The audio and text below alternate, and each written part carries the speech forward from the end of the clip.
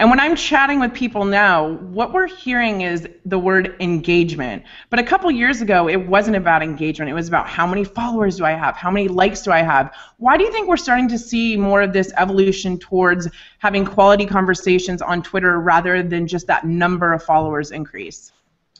One, followers are great. I mean, if you have a really high follower count, lots of fans, lots of retweets, it makes a cool report.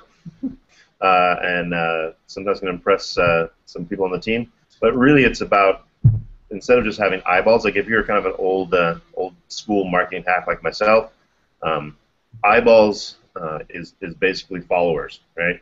So if you're putting out an ad, you're like, oh, I got this many impressions, like, woohoo, that's nice. Whereas responses, whether that could be retweets or replies or even follows, is more about basically engagement, right? So you're getting people to actually do something, which is always better.